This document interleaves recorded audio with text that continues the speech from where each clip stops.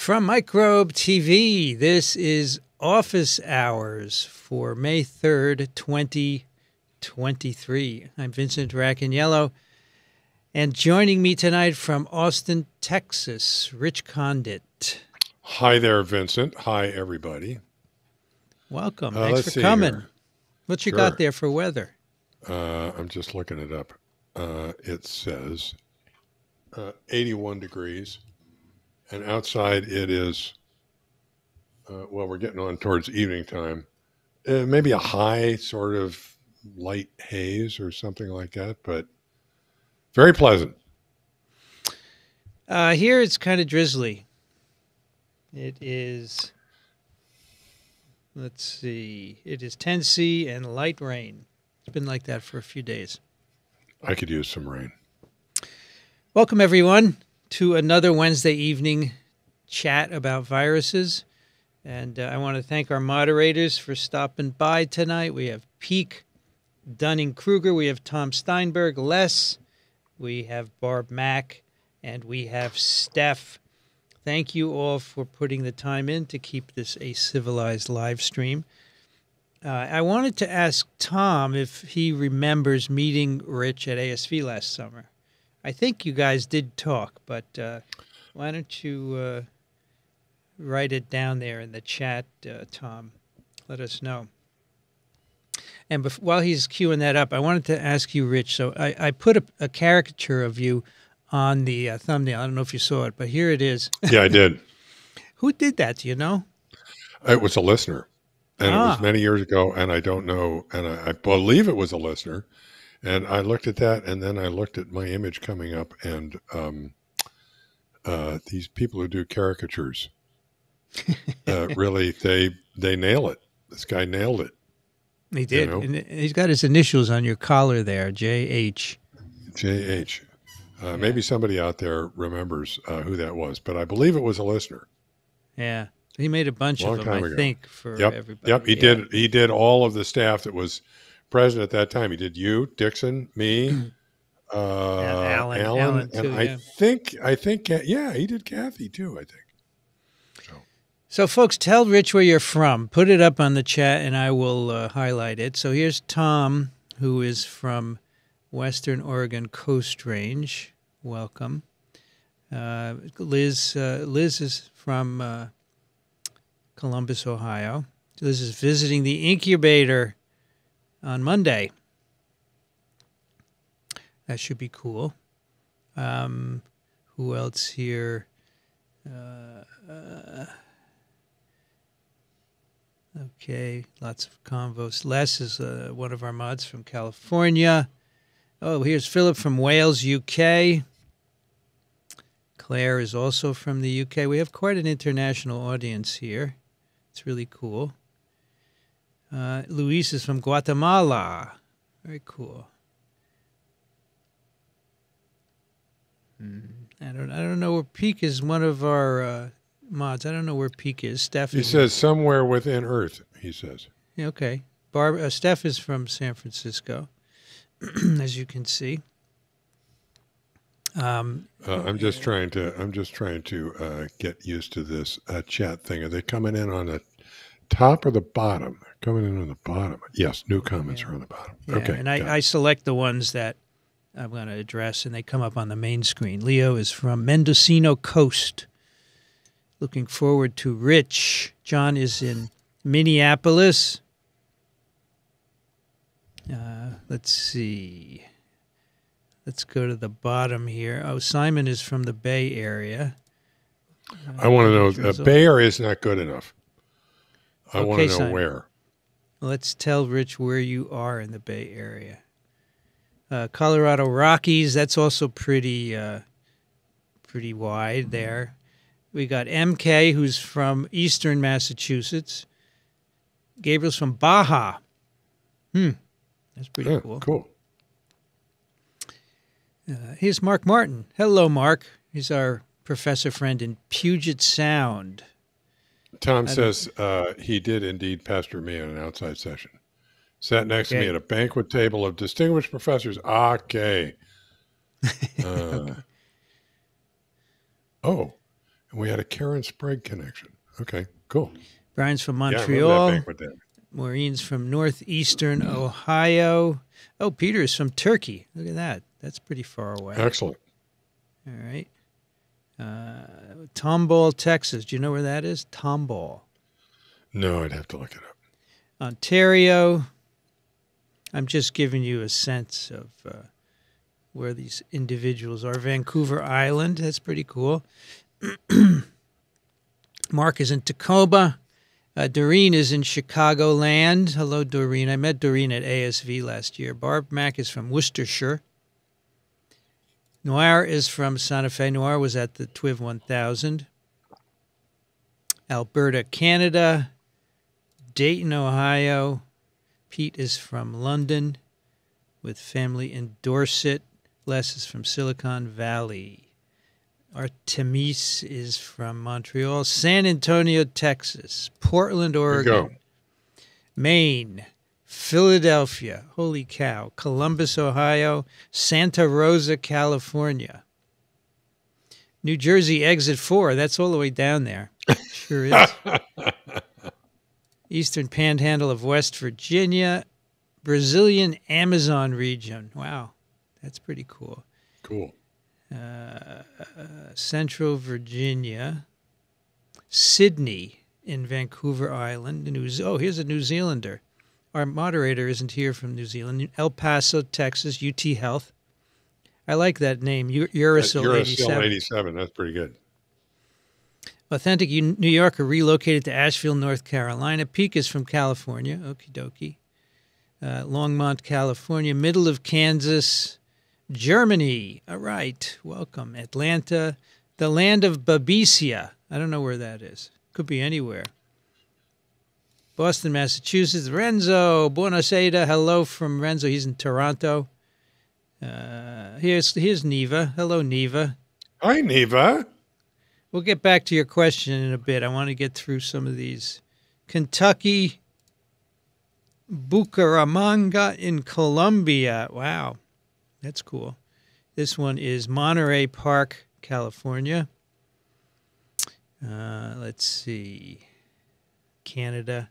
The Laurentides from the deep wilds of Boston.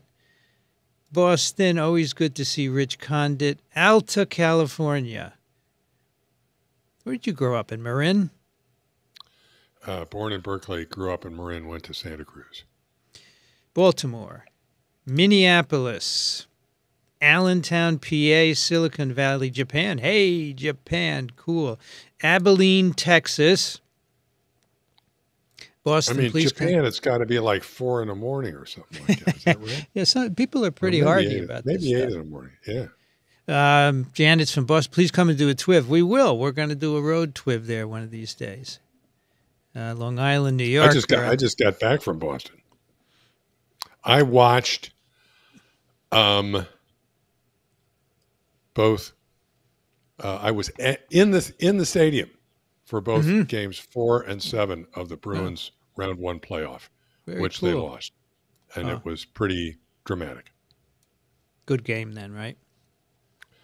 Well, they lost, right. So that kind of took the shine off it.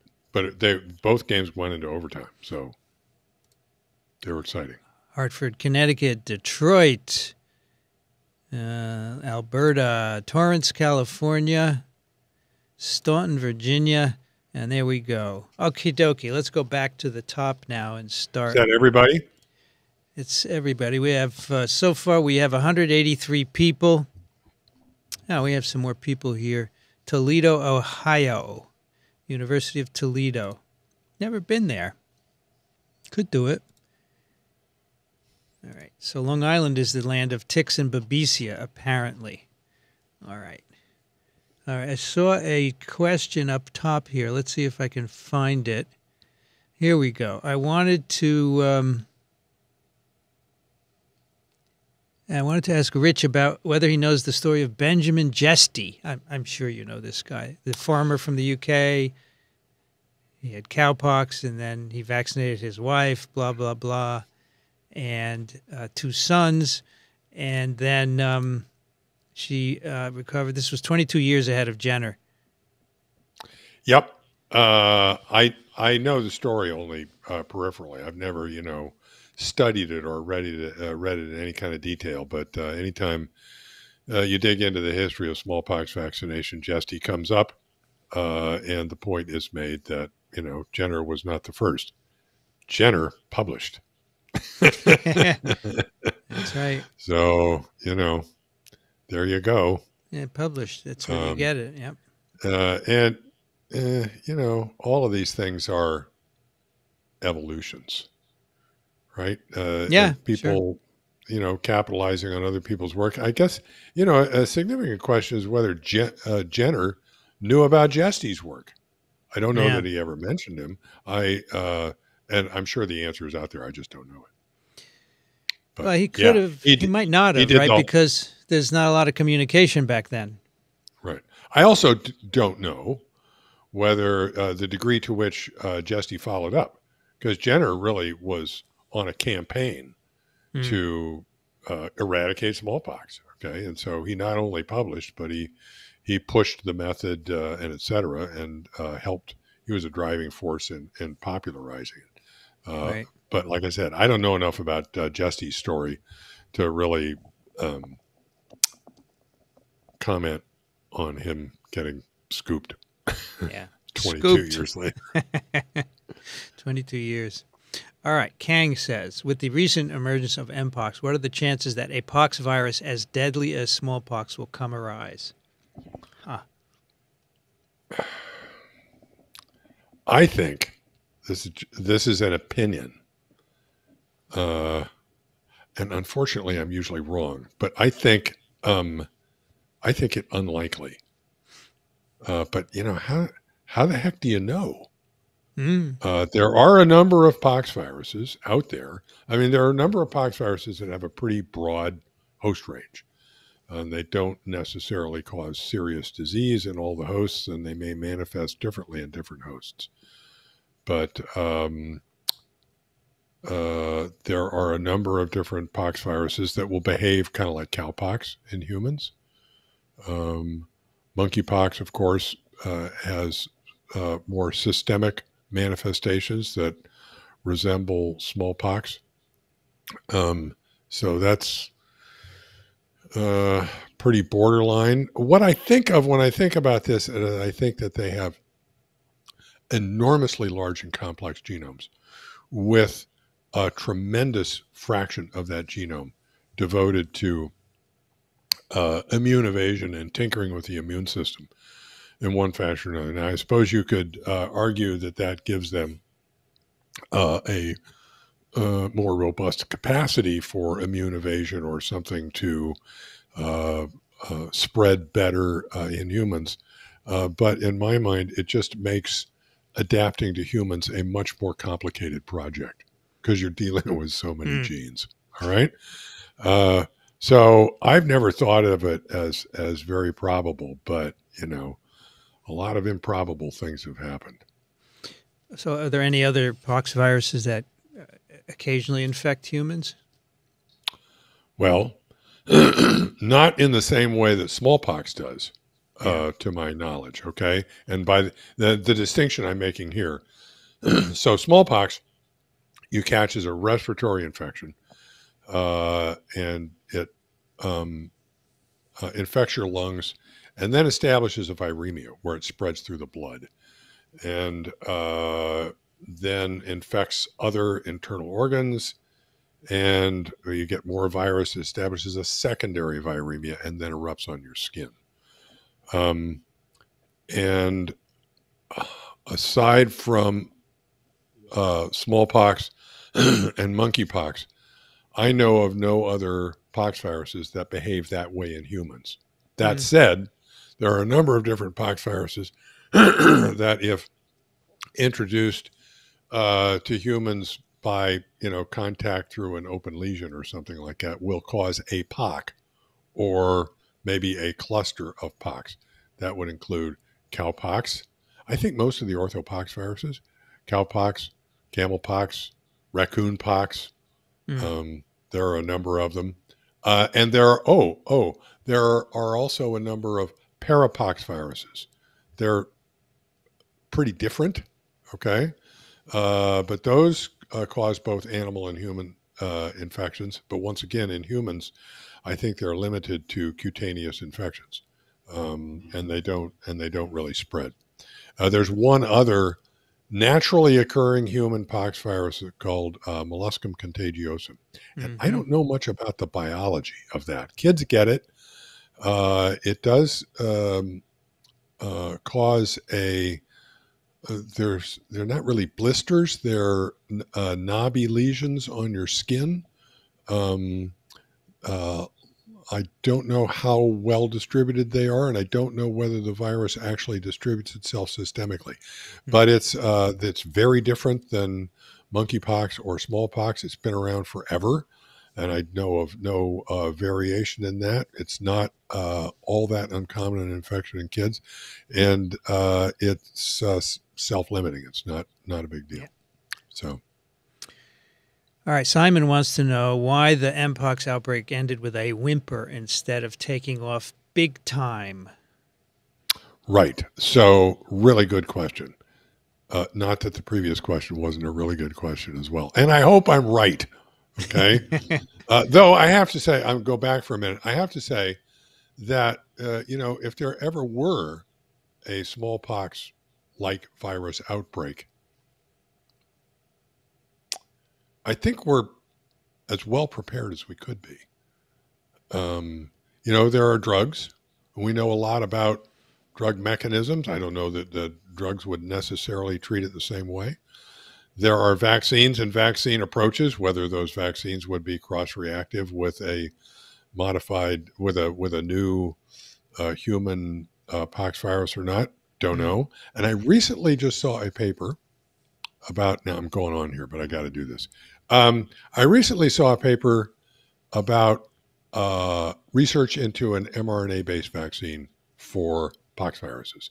I commented on this a while ago because I think to some extent, and I don't want to slight any scientists in this, but to some extent, coronaviruses were we got, in big air quotes, lucky, low-hanging fruit. It turned out that a vaccine that targeted a single antigen was sufficient to beat back the infection sufficiently so that it was effective. And we argued about this in the beginning of the pandemic, right? Yeah. Whether they ought to be including another antigen. Pox viruses are not like that. Pox viruses have, on the order of 20 or 25 proteins involved in attachment and entry into cells. And so how do you figure out what to target? This particular paper had made a quadrivalent mRNA vaccine targeting. There's two different envelopes on pox viruses, and it chose two antigens from each envelope that are fairly well characterized, and made an mRNA vaccine, and it, in animal models, appeared to work. So that's all a long way of saying that if we got another pox infection, I think we're about it as prepared as we could be. Now, monkeypox, I would go back to that Mershlinsky episode because I think Mike nailed it. We did people may recall, if you just do TWiV Mershlinsky monkeypox, Google that, I think you'll find it. As a matter of fact, I think his name may even be in the title. It's behavior. Yeah. This. What happened? Vincent just crashed. I will.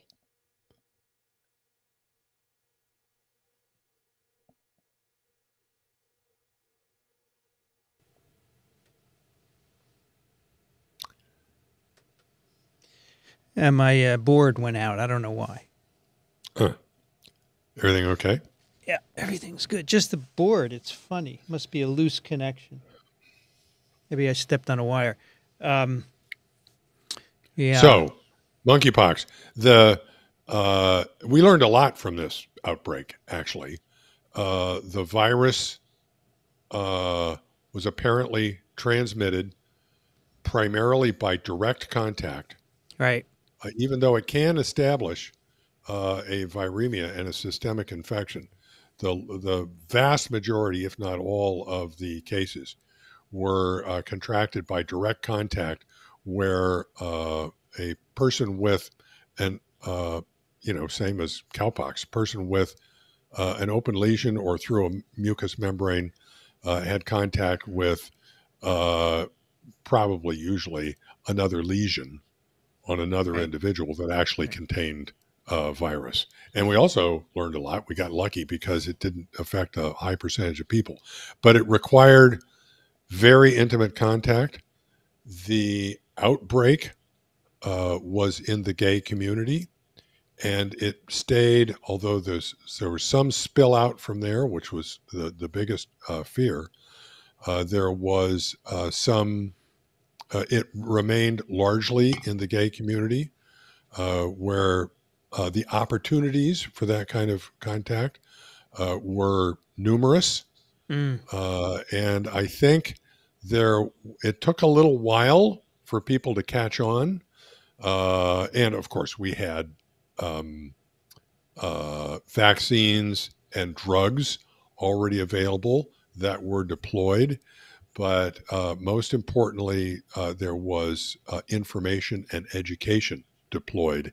And I think by and large, people got the message and desisted in behaviors that would transmit the disease. And that's good. Thank you. Because it did stay largely within that community. And they got their act together and it burned out. Now I haven't studied this in detail, so somebody may have other information they want to weigh in on this, but I think that's probably pretty accurate. So TWiV 927, Merchlinsky versus monkeypox. Thanks, Brigitte, for and that. his bottom line in the end was, you want to stop this, it's going to be behavior and education, and I think by and large that's what happened. Yeah. And assisted by the fact that it was not very transmissible. You need really very close, intimate contact to transmit it. Yep. And all symptomatic.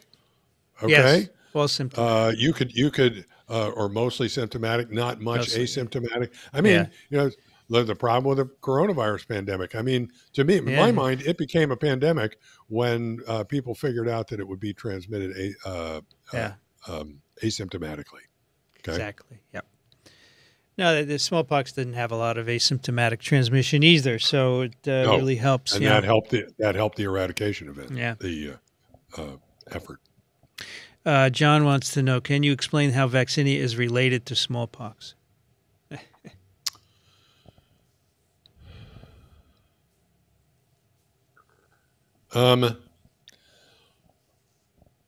All of the vertebrate pox viruses have a central core of genes that are very closely related.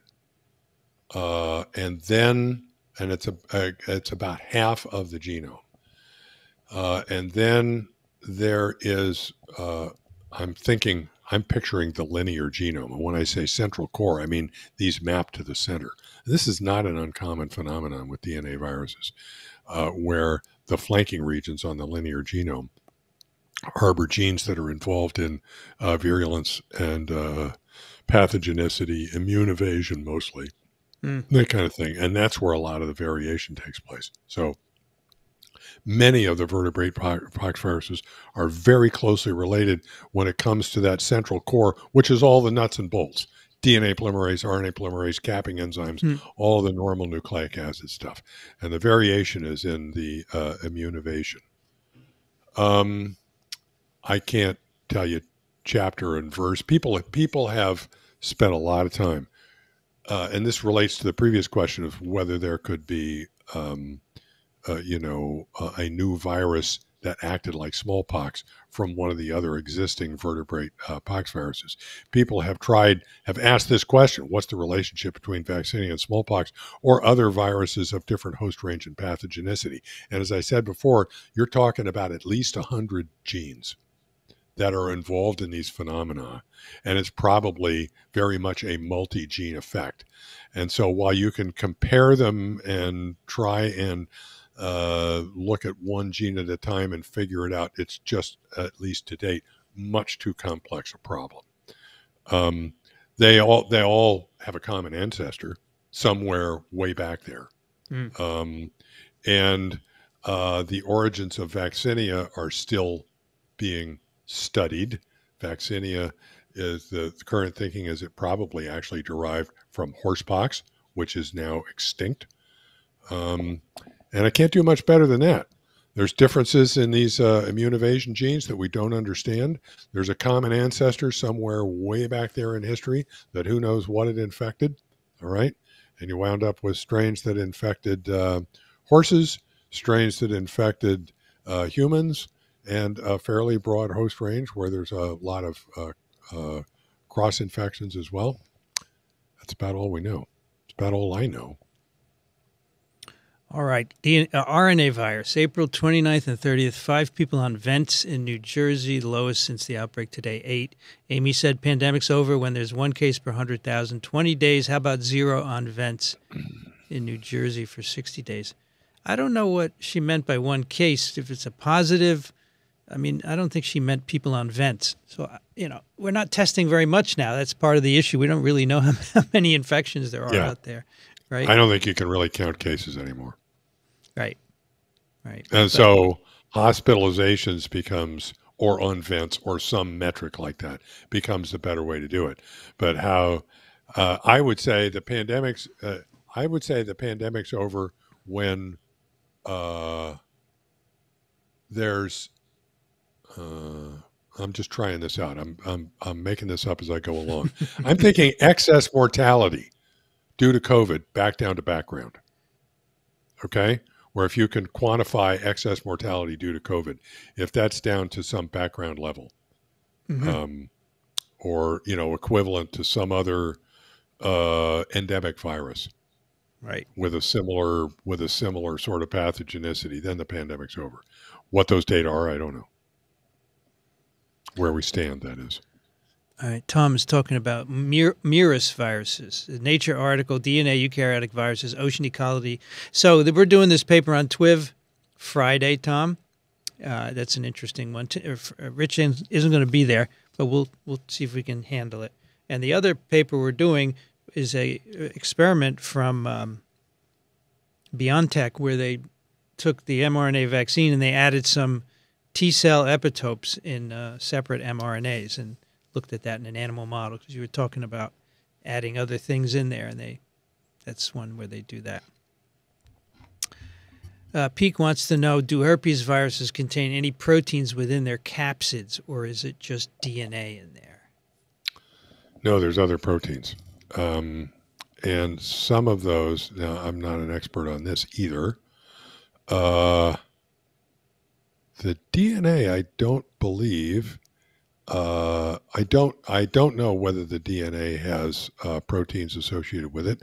I don't believe it has. Some DNA viruses have package their DNA in host histones. Herpes, I do not believe, does that. Vaccinia packages its DNA in its own sort of selection of basic DNA binding proteins. I don't know what the situation is with herpes viruses. I do know that herpes has a tegument, right? Which is kind of so herpes is it's an icosahedral, I've been retired for 7 years here. Okay. So I feel a little rusty and this is taking me back. This is it's an icosahedral capsid with an envelope, and there's essentially space in between the icosahedral capsid and the envelope, into which are packaged numerous virus-coded proteins. And there's some terrific work on it's on cytomegalovirus, I think, by Jim Allwine, that investigated this packaging process. It's absolutely fascinating. Matter of fact, even though it's old by today's current standards. I saw him give a talk on this in ASV, and it must have been good because I remember it.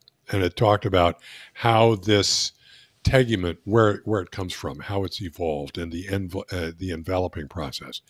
But those proteins, there have been a few experiments that indicate that those proteins serve to tamp down the various the immune response, in particular the innate immune response, early during infection. I mean, makes perfect sense. You go in with a new virus, you would like to deploy a number of different proteins that counteract a number of intracellular defenses.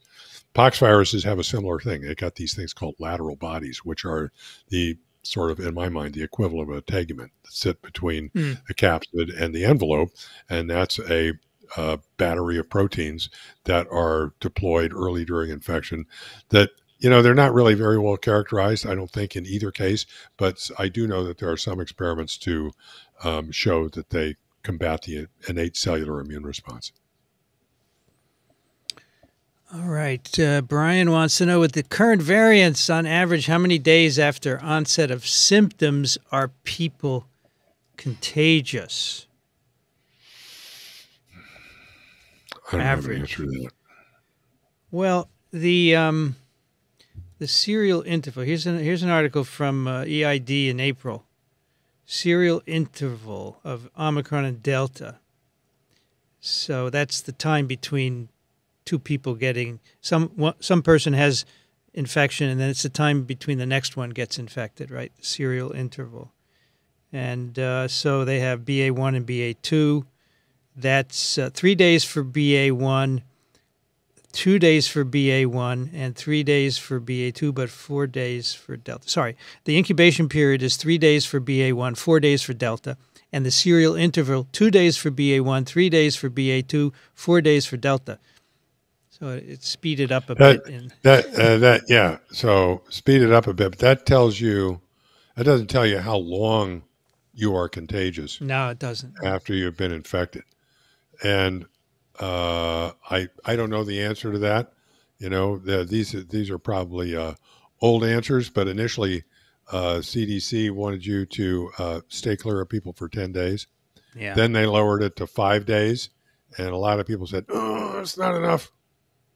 I would say a swag, scientific wild ass guess would be 7 or 8 days.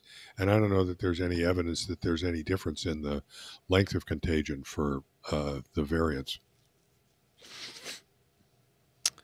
Would you please describe the antigen used in the new RSV vaccine, Prefusion F? Kind of like the spike, right? It's same idea. You put some prolines in to keep it from going through a conformational change, which will remove the relevant epitopes for neutralization. And what is it a protein-based vaccine, this one? I think it is, right? Do not know. Let's take a look. RSV vaccine. There's one that's available now. Is this a licensed vaccine? Is that right? Kathy was talking about getting it tonight. Yeah.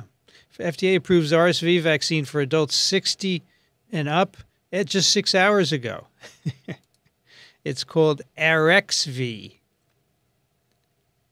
So what is it? Do you think I'm going to find it here in this FDA announcement? You could try, but the other thing I always do is, it's called what? Arexy. VY. Got it here. Arexy. Nope. I don't think that's it. Let me look again. Arexvy. You're right. VY. What a name. GSK. Lots of times what I do, and I just did a search, but it was unproductive, is look for the package insert. Yeah. For a vaccine, because any drug or vaccine comes with actually the official name of it from the manufacturers is called a label. It is the label, but it's actually a sheet of paper that comes inside the product that has all kinds of great information about the clinical and preclinical trials, the safety record, and et cetera, and there will be a section telling you exactly what it consists of. So it's a protein vaccine, prefusion RSVF with an adjuvant, aluminum sulfate adjuvant. Yeah. So it's approved. Cool. It's just a spike protein produced in some system. I don't know what it's made in, what kind of cells. AREXVY is made in what cells? Let's see if we can get an answer. Not immediately. Anyways, the protein made in cells is purified and mixed with an adjuvant and injected into you. Kip. Hello, Kip. Thank you for your contribution. Kip and Laura were here at the last year's fundraiser, but couldn't make TWiV 1000. You were here last year for the fundraiser, right, Rich? In the incubator? So you met Kip and Laura from San Francisco. Okay, yeah. Oh, yeah, I remember that. Hi. Yeah. Oh, what other measuring sticks do others use to gauge the pandemic? Well, some use ICU, looking for less arbitrary things, or not when it's declared by HO. So, a pandemic is disruptive. It's a new virus that starts to spread to a lot of countries, and it disrupts the way you live and play and work. So when it's, the cases are down and it's less disruptive. I don't know how you measure disruption, though, right? That's a tough one. It's easier to measure cases. But there are some countries that still have very low immunity. I don't know, like Africa has very low immunity, but I don't know if that's a risk there because maybe they're not going to get many infections. I don't know, Principal, what the real metric should be for saying it's over. I just don't know. Rich, you're special to me in part because I lived in Florida twice and worked for over a decade for a large computer manufacturer based in Austin, Texas, or near Austin, Texas. I wonder who that could be. Yeah, I could take a guess. Okay, so we've been following each other around. Florida and Texas. Yeah, office hours now with twice the virologist. That's right. Oh, okay. Here's your detailed location. He lives in a Willow Glen, San Jose. Currently in my car in Cupertino. He's watching in his car. Oh, cool. Be careful. He's pulled over. Do you think so? Did you see the recent Nature comment on Rosalind Franklin? I did. Did you see that, Rich? I did not. Tell me about it. It's about revealing her real role in the elucidation of the structure. We talked about it a couple of weeks ago. Yeah, it was a different time then. So the article name is "What Rosalind Franklin Truly Contributed to the Discovery of DNA Structure." Franklin was no victim in how the structure was solved. An overlooked letter and an unpublished news article, both written in 1953, revealed that she was an equal player. Yeah, so that's what this is about, this new information. So it was originally said, she couldn't figure out what her data were telling her. She supposedly sat on the image for months without realizing its significance, only for Watson to understand it at a glance. And it turns out that that's not true. That's exaggerated. That's not a surprise. Yeah. It's too bad she died. She'd gotten a prize. Yep. Oh, well, it's a good article. Like it very much, David. Okie dokie. What do we have here? Rich, I saw you've written several papers on trees. How'd you get so knowledgeable and interested in them? This is great. I know of 2 other Richard Condits in the world. Oh, you didn't do this. One of whom is an ecologist he's a forest ecologist. Okay. And I used to get strange papers to review all the time that were in, tropical ecology of one sort or another. And so I figured out who this guy was. And in fact, he's about my age. And he was a graduate student at Santa Cruz. He was a graduate student in the laboratory or under the mentorship of a professor who I did an independent study with, studying sea otters for a while. And then recently, I got an email from a guy named Rick or Richard Condit at Lamar University outside of Houston, I think that is, who is a jazz saxophonist, who's forwarded to me an email that he got asking him for a review of paper on tropical ecology. And so I said, dude, this is much more complicated than you might think. And so we had a three-way conversation going for a while via email with Richard Condit, the tropical ecologist, Richard Condit, and Rick Condit, the jazz saxophonist, probing what might be common in our family histories, etc. So that's the story there. Vanity Nutrition is in the house. Thank you, Vanity, another one of our moderators. Good to see you. All right, Leo has one for you. As a fellow Marin County brat of the 60s, 70s, do you think that kids nowadays can find the same opportunities and natural resources that we had? Yes.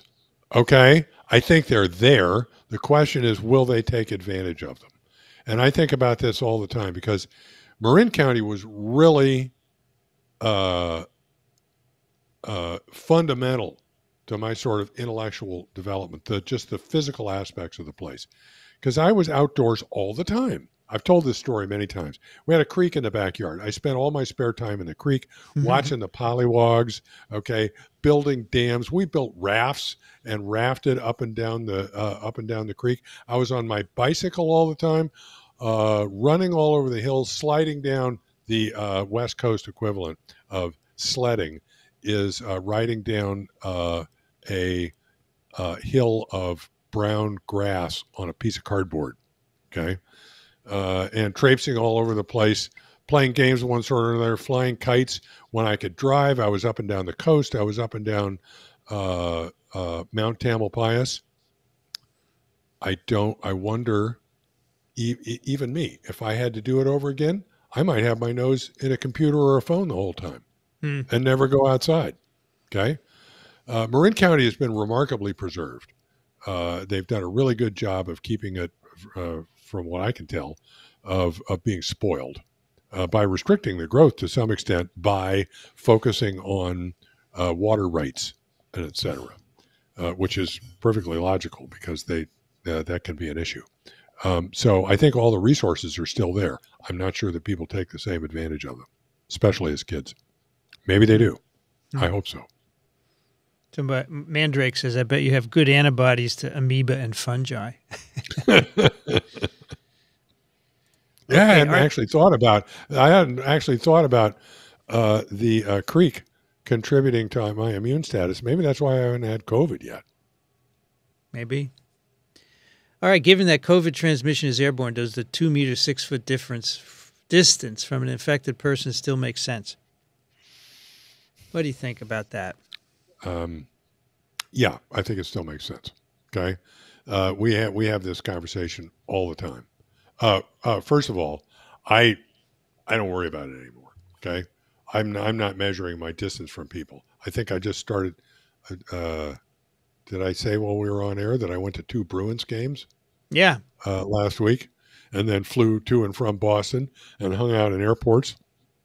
And I don't wear masks or anything anymore. I behave like, it's just normal. But in terms of the contagion, if somebody is sick with COVID, I think the 2 meter thing makes some kind of sense. But it's not black and white; it's a gradient. All right. The closer you are to some, so I understand it in terms of and the vocabulary is tricky. What does airborne mean, Vincent? It's a word for greater than 6 feet, 10 feet. It can go a long distance, right? Okay. As opposed to droplets which fall to the ground, yeah. Okay, fine. Because we've had all these conversations about droplet transmission, airborne transmission, aerosol transmission, et cetera, and how to define these different terms. Yeah, you can detect transmission over a distance larger than 2 meters or 6 feet. But how efficient is that relative to within 2 feet? Exactly. What's the gradient? Okay, if you were to measure, if you could somehow quantify transmission as a function of distance, I'm not even sure. How steep would that curve be? Would it be linear? Probably. Might. I'm not even sure of that.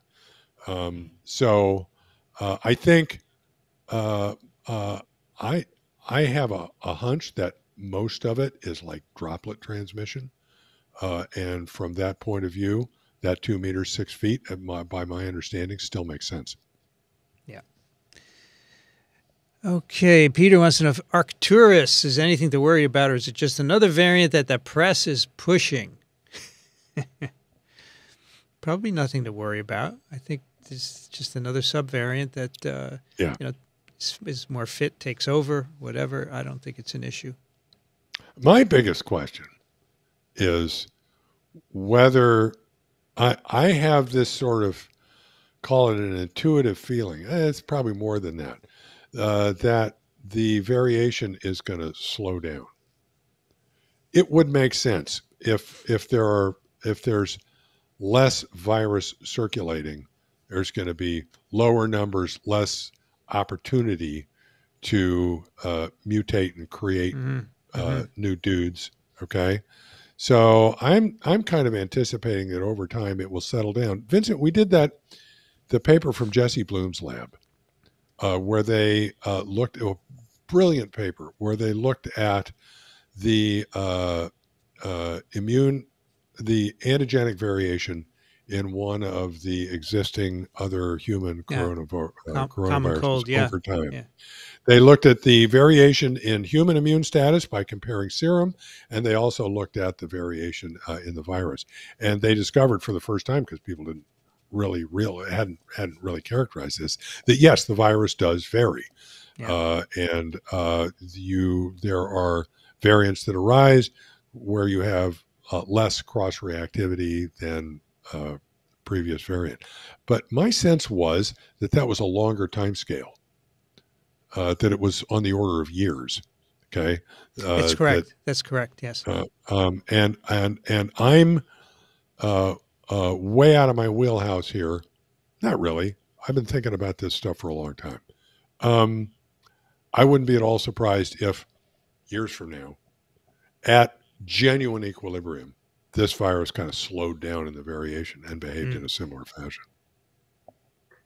Yeah, I think that's. And I don't worry prediction. About any of these new guys. If something really wildly nasty shows up, we'll all hear about it quickly enough.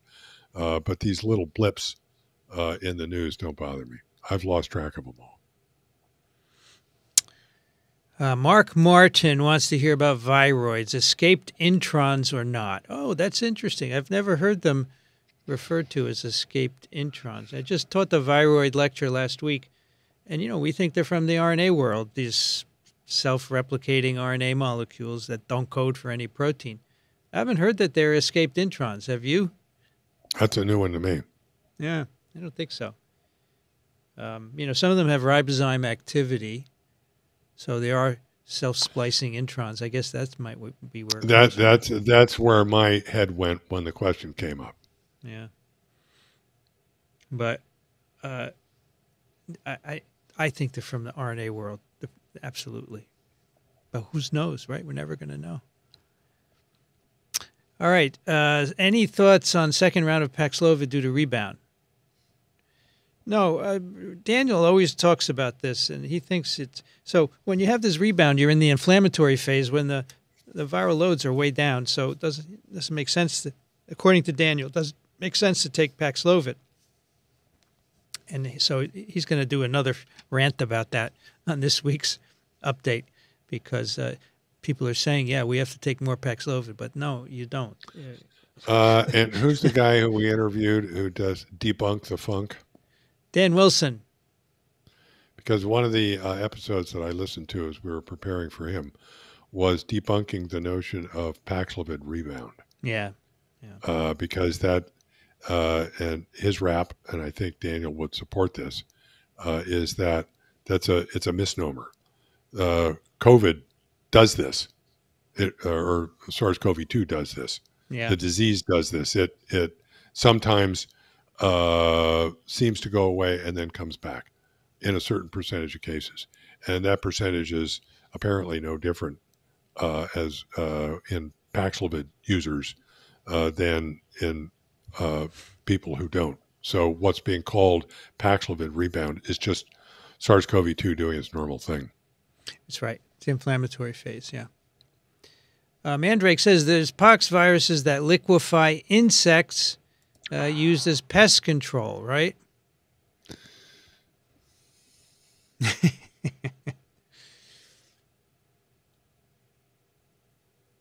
There are insect pox viruses. Yeah. You know, when it comes to, now you're really digging back into my history here. I think when I think of pesticidal DNA viruses that liquefy insects, I think of baculoviruses. Yeah. All right, because I think I'm sure that they do that. I'm going to have to look it up. Whether there are insecticidal pox viruses or not. There are insect pox viruses. I do know Entomo, right? Entomopox viruses. Entomopox virus. And they say here these are pest control agents. Yeah. It's cool. Yeah, they're all over the place. Yep.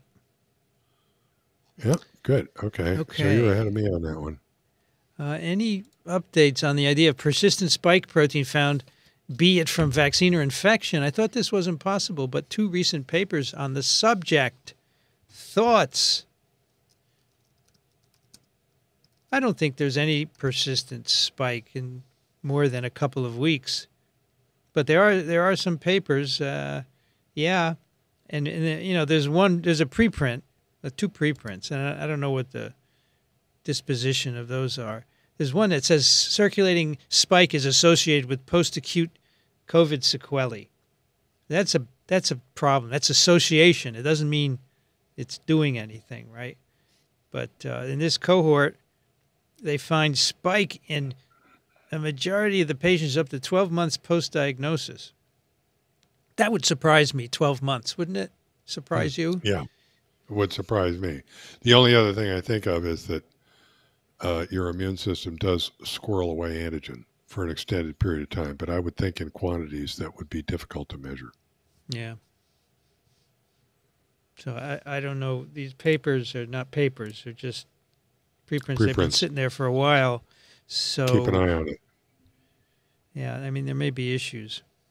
I'm a little skeptical, K-Ban, you know. Can there be a TWiV with historians of pandemics? Yeah, I've been meaning to get John Barry on for a while. He would be good, right, Rich? Yeah. He actually agreed years ago, and I never got back to him. So I have to get in touch with him. We've had, you know, I don't know if David Quammen fits into that, but we've interviewed him a couple of times. We have. It's more like spillover events. It's not really, plus it would be nice to, that was mostly, it would be nice to get, you know, a historian that could discuss stuff like the plague. Yeah.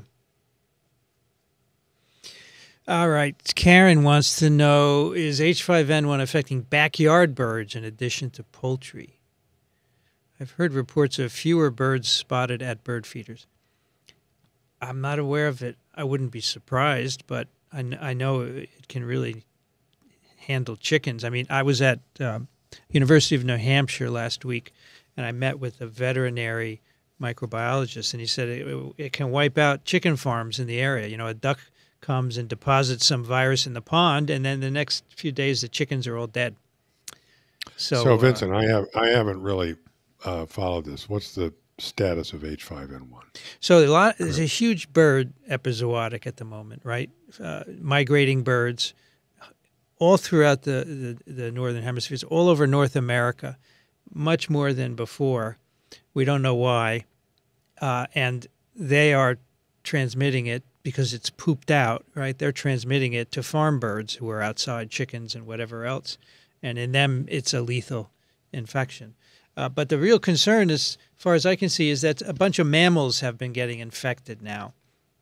So minks on farms, but also sea mammals like sea lions and so forth. And apparently a dolphin. There have been some terrestrial mammals, raccoons and bears now infected. And that never really happened a lot before. So, the idea that it is somehow changing to be able to infect mammals is a little bit of a concern. Yeah. Is there, well, a couple of things. Is there any evidence for transmission amongst these non-avian species or even in the farm birds? Yeah, well, in the birds it is transmitted, but that's not not surprising. Right. Yeah, in some mammals there's some evidence for transmission. The mink outbreak, which was on a farm, does seem to have that was in Spain, and the coastal seals in New England. They're still saying potentially driven by mammal to mammal transmission. I think it's hard to nail it down, right? But okay. So it could be happening. Yeah. And, I wonder if it's really a matter of any sort of change in the virus that makes this happen, or if we're just talking about, if anything, changes of a kind that just up the numbers because it's so populous now, so prevalent in the migrating birds. Yeah. That it just ups the frequency of spillover into other species, because flu does this, right? That's right. That's right. You recalled the other day a graphic that you've doubtless used in your flu lectures that has humans in the middle of a circle of other animals and arrows going all over the place with transmission amongst all these different creatures. Yeah. Yep. All right. The CDC had a conference that turned into a COVID outbreak. Hope TWiV 1000 was not a COVID spreading event. As far as I know, nobody have reported that they got COVID from it. So there's no secret. I think TWiV listeners get vaccinated. I am just amazed that I haven't had COVID. Yeah, you're going all over the place. Yeah. Yeah, I'm vaccinated to the max, but I strongly suspect that there's a lot of host variability in the susceptibility to the virus. And I hope somebody out there is doing a bunch of genome-wide association studies to try and figure this out. And I feel like I may have, of course, I may get COVID, but I feel like so far at least maybe I've won the gene lottery. Could have. Get your genome sequenced, but there'll be too many SNPs. You won't know which one is the key, right? Can you explain simply for amateurs how you know what a teensy virus looks like? Electron microscopy. The teensiest viruses that I know of, you can get a pretty good look at in an electron microscope. The trick is getting enough of the virus in a purified enough state to actually see it. But nowadays, that's easier and easier. And then beyond that, there are numerous methods for actually determining the atomic structure, including cryo-electron microscopy and X-ray crystallography, where you get a detailed molecular description of what it looks like. And I've done some electron microscopy in my time, and it's a blast to actually see these things. Very cool. If you, do a Google search, do electron microscope viruses, okay? Oh, yeah. And you'll get a bunch of images, a lot of them from Fred Murphy. Okay, the iconic Ebola image that Vincent has a painting of on his wall was taken by Fred Murphy. We have interviews with him on TWiV as well, And you can find libraries of electron microscopic images. I think Fred has his own. I think the Yeah. NIH has libraries of these images, and they're fascinating. And it really emphasizes not only are there commonalities, but there's an extraordinary variety of size and shape and everything else. Great stuff. Did we ever settle the question of how Mpox transmitted? Only touch, close contact? Primarily, I would say close contact, touch, Yeah. actual direct contact with an active lesion. I would say that I wouldn't exclude the possibility that there's some transmission by a respiratory route or something like that. But I think the vast majority of what we saw in this outbreak was direct contact, and usually with pox viruses, that means not just contact of an active lesion that contains virus with any old skin, but skin that has a break in it or a mucous membrane. Okay. A good, healthy, keratinized epidermis is a pretty good protective boundary against a virus infection. So you got to make a break in that or get in through a mucous membrane, which doesn't have the same last level of protection. Can you help someone who doesn't follow U.S. politics that closely? What JFK Jr.'s problem is with vaccines? Is it just a knee-jerk skepticism about big pharma? I think it's not a problem at all. He's making money. Yeah, that's it. Okay. I think a lot of these heavy-duty anti-vax people make a lot of money selling themselves by, if you heard it, if you hear lectures with him, he's getting paid a lot of money to give lectures, and a lot of them have alternative medications that they peddle on the side. I don't know if Kennedy is one of those, but for most of these people, the bottom line is, I mean, there's a little bit of notoriety. They like being in the news, but I think mostly the bottom line is money. Doreen, thank you for your contribution. For Rich, so many bats in Austin. I know they're good neighbors for eating mosquitoes, but are Texans at elevated risk for spillover infections? I'm going rowing tomorrow, and I will row under that bridge, and you can smell the bats. And every time I do this, I wonder what's going to rain down on me. So far, so good. I don't know of any evidence in any of these bat-populated areas of sort of an overall higher level of spillover or anything like that. We've mixed it up with all of these creatures for millions of years, and by and large, it's okay. It's a little dicier now because there's too many damn people, and they're living in very close proximity to some of these creatures. But I know of no, any data or statistical evidence that there's a higher risk of spillover in bat-populated areas. I think we're good. I think we can go out and watch the bats, and everybody will be fine. Well, I don't think there are any SARS-like coronaviruses in those bats. They're very geographic. Oh, I'll bet you there are. You think so? Why don't you grab one and sample it? Okay, I'll do that. Actually, I don't know if they've sampled those bats at all, but I don't know. I'm not sure you find. Actually, who would know is Jason McClellan. Yeah, he might know. He might know. Rich, I used to work in a lab in Alberta studying oncolytic viruses. Grant McFadden's name was often mentioned. I think he must have sent us virus myxoma, maybe. Does he do oncolytic work? Yeah.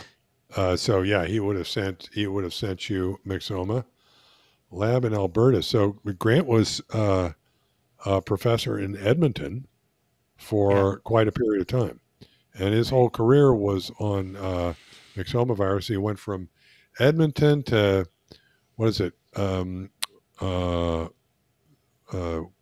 Ontario. It's in Hamilton.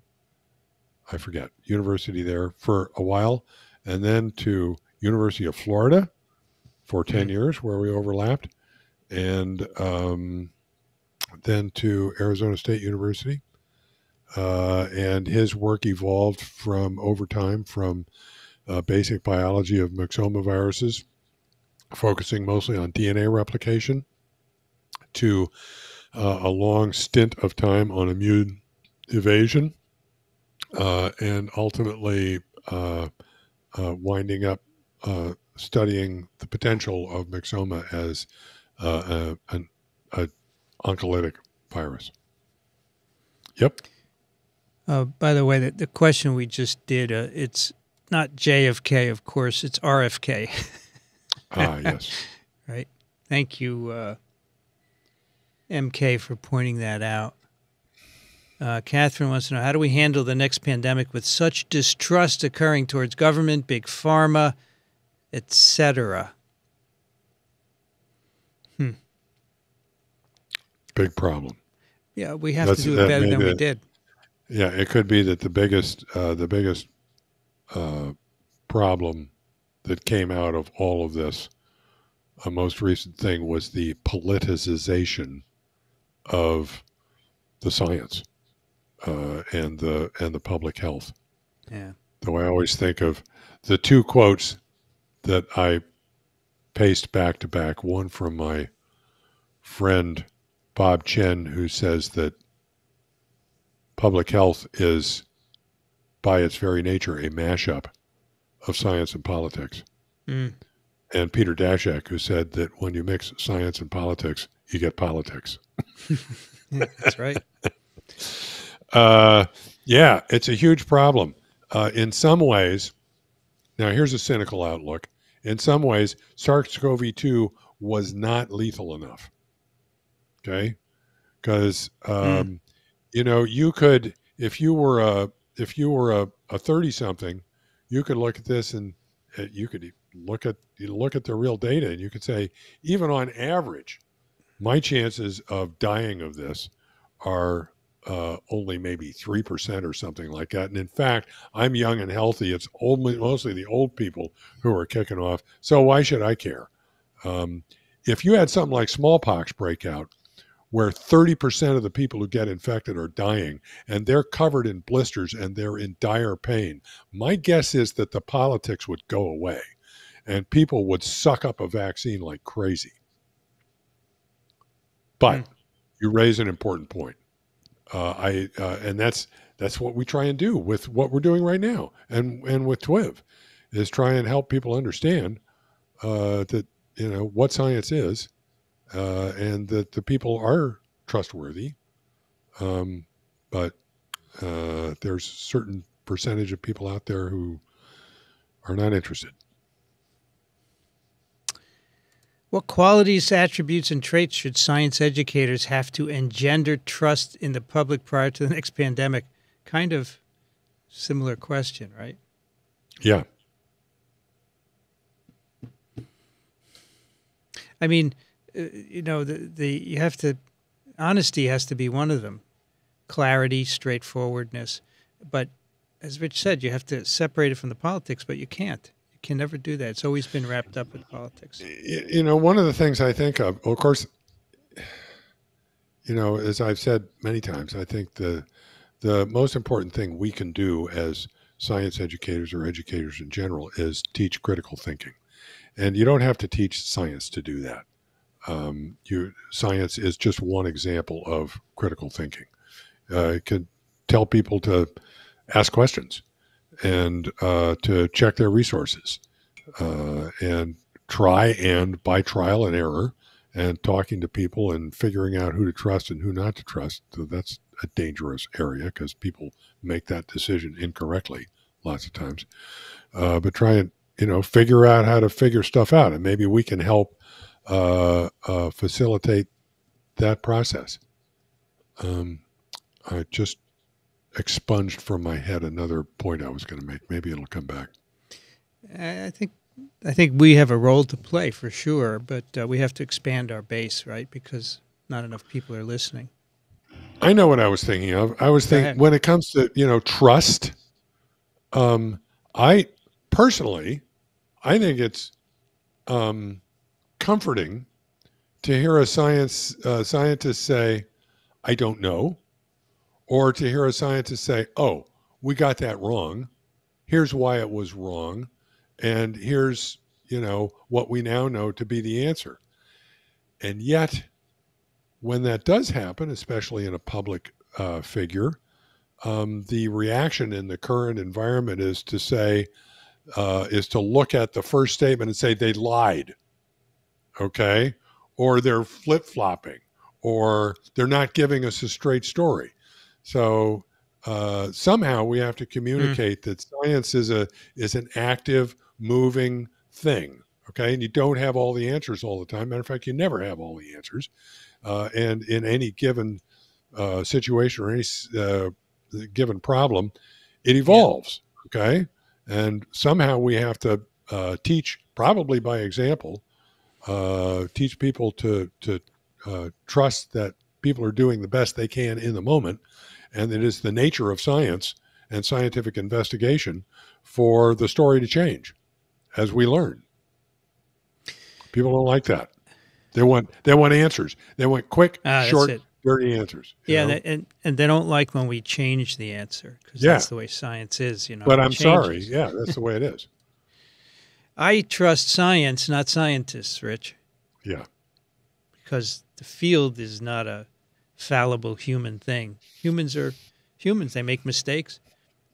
But together, all the science that's done by different humans, that's the amazing thing. We say this over and over again. Is that science is self-correcting. Right. And I never worry. I try and take a long view because in the long run, the truth floats. All right. I mean, look at. I don't hear a whole lot of people arguing anymore about the notion that climate change, that there's a human role to play in climate change, because it has become so obvious, and so people now just accept that. And you can go, most people, I'm sure you're going to find some naysayers. You can go back probably through the history of science and find one after another of these things where there's distrust of science and the scientists at a certain period of time. And over time, because of the self-correcting nature of science, the truth emerges, and then people forget about all that controversy. They still don't trust the scientists, but, right. Trust the science, as you said. Trust the science. Brian says molluscum contagiosum was by dissertation virus. All right. Very cool. Go for it. That's a tough one, because this is one of these ones you can't grow in culture. Right?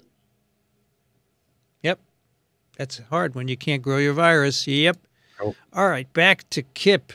Sisters NP at Vanderbilt TX'd the first Mpox patient in Tennessee. Since then has taken 2 doses of full-strength Jynneos, but is concerned over the Mpox cases in vaccinated HIV people. Advice.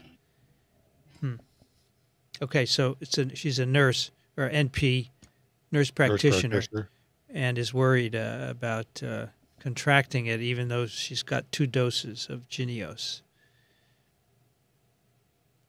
Well, I think you use gloves and a coat and a mask, right? And you're not going to get that kind of contact that would give you Mpox. Even in HIV patients where they may be having a lot of, I don't think that's a concern. No, I think I think you can avoid it just with PPE and appropriate procedures. Plus, it turned out that the case fatality rate with this infection was something like 0.01%. Going into this, we knew there were 2 strains of monkeypox, and the sort of dogma was that the more virulent strain had case fatality rates of up to 10%, and the less virulent strain, which was this, had case fatality rates of about 1%. It turns out that in this population, in this outbreak, it was 100-fold less than that. Okay, so the chances of getting and I don't know in what sort of people those were. They may have all been people with underlying conditions, or mostly people with underlying conditions. Certainly wouldn't surprise me. Not only that, but we have not only the vaccines, but we have drugs. couple of different drugs that are very effective. So under the worst case scenario where you picked up an infection, you'd be okay. So I think you can avoid it, but it's also not something to be too alarmed about.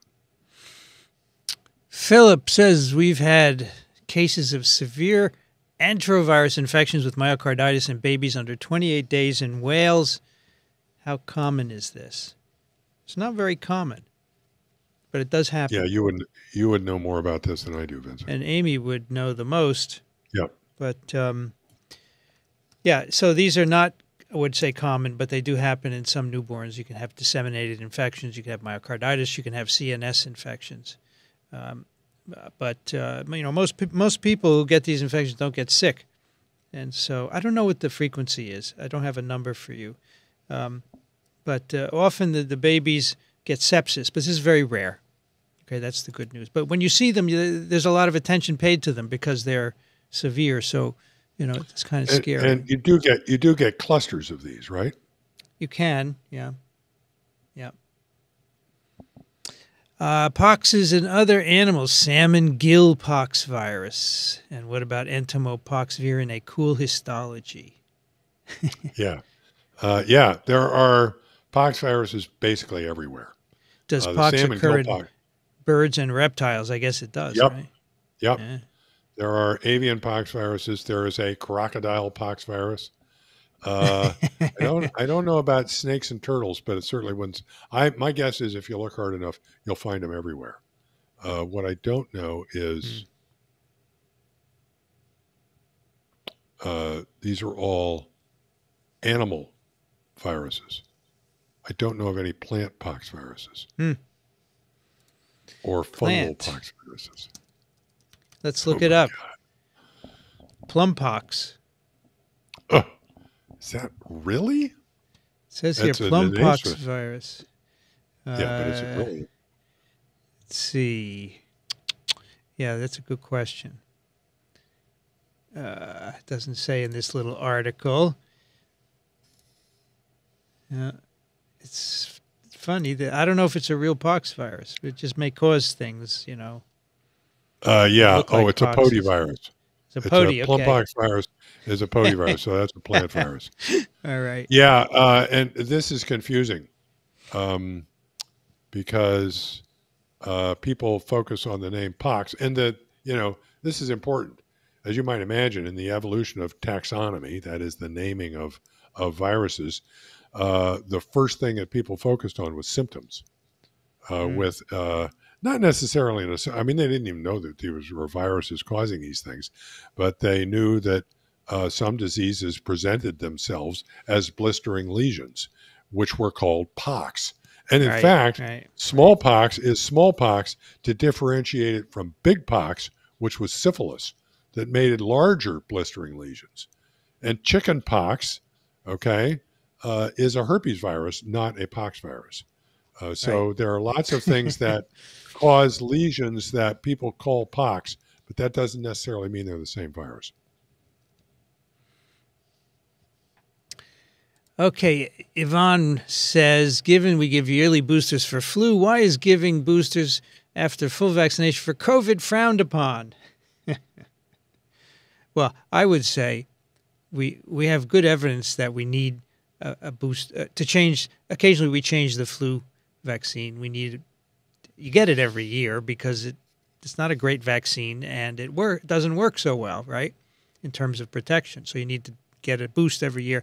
But there's less evidence that you need that for the COVID vaccines. They're really good, and it's not clear that a boost will really help outside of a couple of months where Daniel Griffin would say, yeah, you get a boost in antibodies for a couple of months. So if you want to really lessen your chance of being infected, that's going to do it. But, as Paul Offit says, it prevents severe disease in most people. So no evidence that you need a booster. The original series, 3 series, is really still good at preventing severe disease. And if you get infected on top of it, then you're really golden. Having at least 3 shots, not 2, but 3, that's important. That's right. With a months-long interval between the second and the third. to Yeah. let your immune system mature. And I Yep. think I don't know that boosters is necessarily frowned upon. It's just that there are folks who will say, as Vincent just did, that there's no real evidence that they're going to do you a whole lot of good. And I think one of the things too that's come up is the big question is, should we be chasing variants?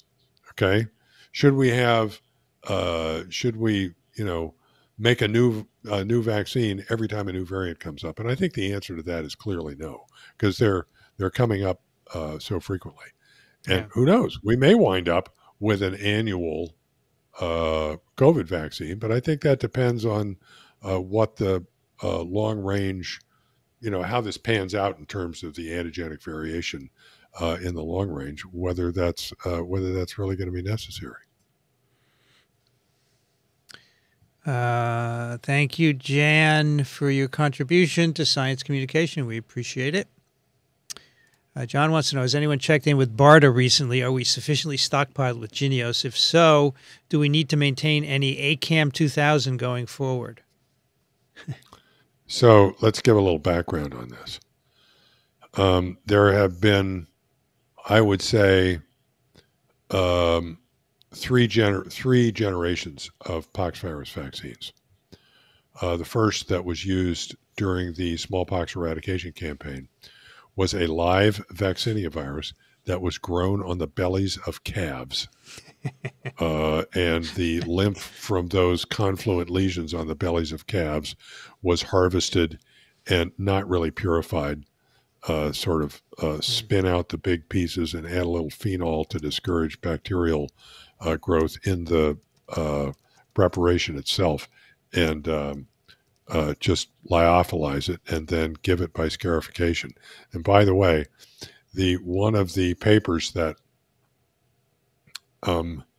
described the first bacteriophage by Frederick Twort in 1917, he discovered phage he was trying to figure out something about the smallpox vaccine, and he could take a loop full of the smallpox vaccine and streak it out on a petri dish, and it would grow a bunch of bacteria. And he noticed that there was something eating away at the bacteria. So that first generation vaccine would not pass the FDA nowadays. When after 9/11, and we decided to ramp up biodefense, the mandate came forward for a smallpox vaccine sufficient to give coverage of everybody, and 2 drugs. And the first thing that was done was to plaque purify, that is, genetically purify virus out of the smallpox vaccine and develop methods for growing it in culture, and then processing it and packaging it in a fashion that would pass muster with the FDA according to current safety protocols. Nevertheless, that was still a live vaccinia virus that was administered in the same fashion as previous vaccines and subject to many of the same kind of side effects. Okay, there's about a 1 in a million chance that you'll die of a primary smallpox vaccination, 1 in 100,000 chance that you'll have some serious adverse effect. It's it is not the safest of vaccines, but it did eradicate smallpox. At any rate, that's generation 2, and that's what we're talking about with ACAM 2000. And there's enough ACAM 2000 in the stockpile to cover everybody. Okay, so in a real emergency, we'd be okay. You'd have some adverse effects from it, but the risk the benefit would outweigh the risk. Plus, in the event of adverse effects, we now also have drugs, and the drugs work really well. So if somebody had a bad reaction, you could probably mitigate that to a large extent. Going forward, then we have virus that has, it's been passaged in culture 500 times, okay, which is a typical way of attenuating a virus. And this generated MVA, modified vaccinia, and CARA, which essentially is Jynneos. okay, which is a virus that is live in the sense that you can grow it in culture. You can grow it on chick embryo fibroblasts or baby hamster kidney cells, but it doesn't grow on human cells, and it doesn't replicate to any great degree in humans. You can't use it by scarification. You have to inject it. At the time of the monkeypox outbreak, there was not enough of that stuff to cover the population. And in fact, what we had, I believe, was in fairly large batches that had to be split up and aliquoted. I'm sure that there is an effort to basically replace ACAM 2000 with Jynneos. And at that point, we would not have to maintain any more ACAM 2000. And I would think that the Jynneos or equivalent would become the vaccine of choice. I don't think there's any point in torching the ACAM 2000. You never know. You might find a use for it. It could be that the Jynneos, under some circumstances, might not be as effective. Who knows? Okay. Yeah. But you wouldn't have to maintain it, I wouldn't think. All right. Catherine writes, has your opinion of Peter Daszak changed in light of several believing he was involved in covering up human-to-human transmission in Wuhan? Do you know if that's true or more misinfo? I don't think Daszak was involved in any of that. I don't think he had any clue. I think that it was probably some local government or higher up government over there covering it up in China. I was reading an article today in the New York Times about how China's trying to rewrite the early days of the pandemic history, right? And this is a part of the discussion that they early on said, no, it's not transmitting among humans, when, that kind of an epidemiological footprint most likely was. So whether they're trying to cover it up or not, I don't know. But no, Daszak had nothing to do with it. Daszak is another one of these people I trust. I do. And he gets wronged by the press often. That he's doing gain of function and this and that, and he really is just. I think he's a straightforward guy. He's been on TWiV twice, and he's straightforward with us, right? Yeah. The press, and there are groups of people who like to single out individuals and make monsters of them. Yeah. And I think this is, one of the things we've talked about a lot is the difference between an emotional appeal for people's attention and the sort of scientist's approach, which is the starched white lab coat and the pocket protector and the nerdy looking glasses and a bunch of numbers and stuff that puts people to sleep. Okay. And I think singling out an individual and making a monster out of him feeds that sort of emotional storyline that gets people's attention. And it's too bad. Yeah, so Tom says, misinformation, Peter Daszak remains a well-respected scientist. Yeah. That's correct.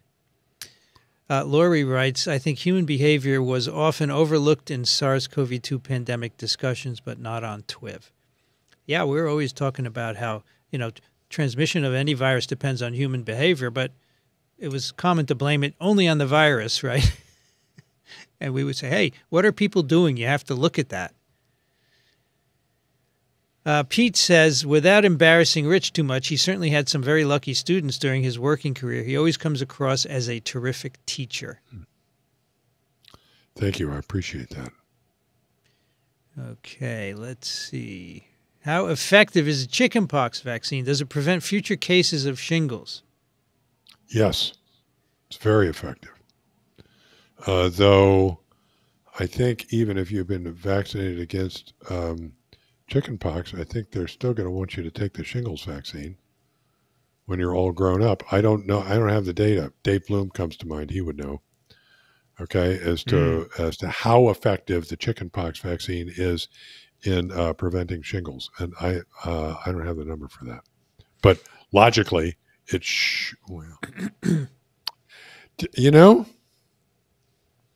okay, I don't have the answers here, but What does the chickenpox vaccine do? Do you suppose it prevents infection? No, Or I does don't it think it just does. prevent symptoms? Probably doesn't. And if Yeah. you get infected You're going to get with latent. Yeah.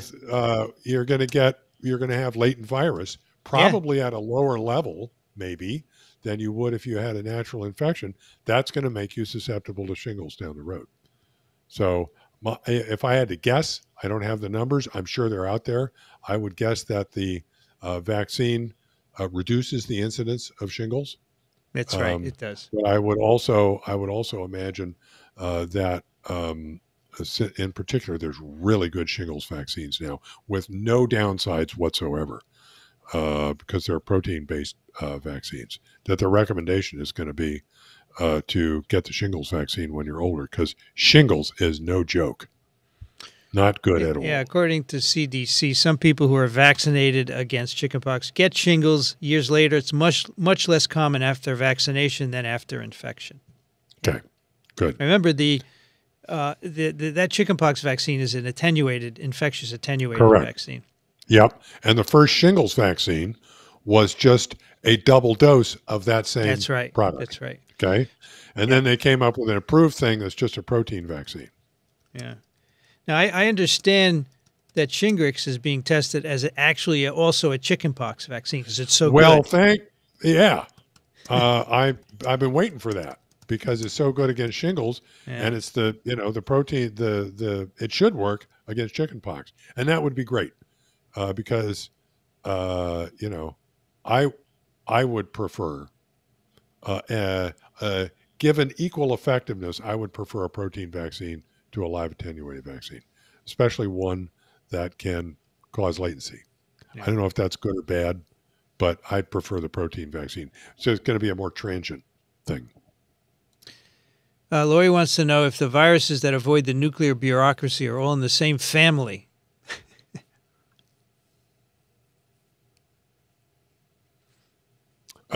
So we're talking about DNA viruses that avoid the nuclear bureaucracy.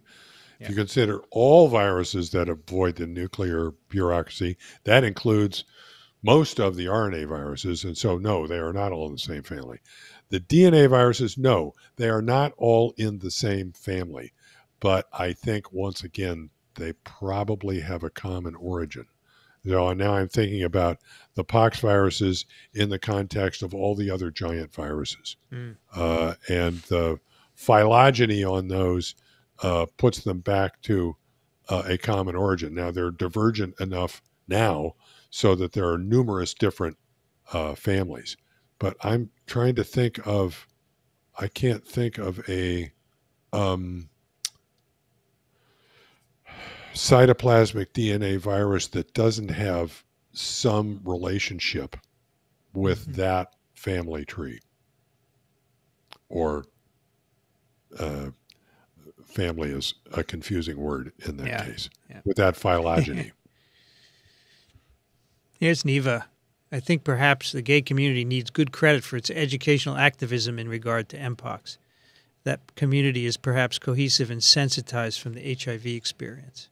Absolutely. I agree. I agree completely. Okay. Yeah. And my understanding, I don't want to they anybody. Okay. But my understanding is that it is a close-knit community who take care of each other. John writes, Rich, am I recalling correctly you are in a long-term cohort for people who appear to be super immune to COVID? If so, do you get access to the research? Well, I'm not officially in any cohort, but I haven't had COVID. No, in that I am not really a part of any official cohort. I don't have any access to any such research. I don't even know if any such research is going on. I would assume there's got to be people out there who are interested in host factors influencing susceptibility to coronavirus infections, but I'm not aware of any literature or studies. Not that that means much. The newest variant is supposed to cause bloodshot eyes. What's the mechanism for this? Yeah, there's some reports that it causes conjunctivitis. That's a question for Daniel. Yeah, I don't know.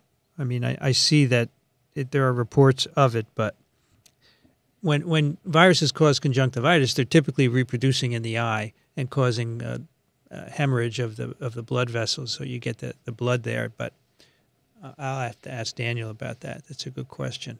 Yeah. Yeah, we have 293 people. We have 230 likes. Hit the like button, folks. We would appreciate it. A lot of people here. John wants to know, what's a T7 phage and why is it so useful? Oh, man. So I don't know that T7 has any sort of medical value necessarily. But its historic value is amazing. First of all, you've touched a nerve here because I did my PhD thesis studying phage T7. And what I learned from that really structured much of what I did for the rest of my career, though it wasn't on T7. So I would say that T7 is one of a handful of phages that were studied by what's called the American Phage Group, which was a group of scientists headed really by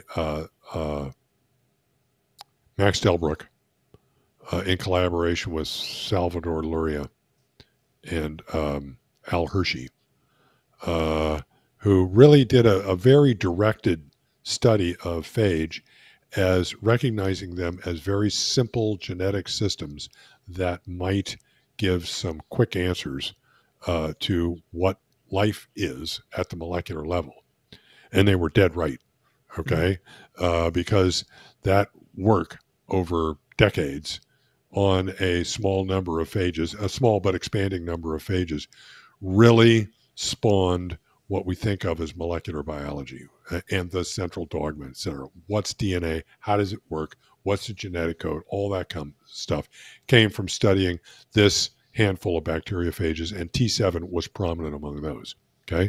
Now, there's another thing about T7 that's really important, which is that its gene expression happens in two phases. It goes into the cells, and the host RNA polymerase transcribes, that is, makes RNA from a small fraction of the genome. And one of the gene products is a phage-encoded RNA polymerase that then transcribes the rest of the genome. And that phage RNA polymerase is, well, at the time when it was discovered, it was fairly unusual. There are others like this around, but T7 was there first, so it becomes the major player. Among RNA polymerases, it's somewhat unusual in that it is a single protein molecule.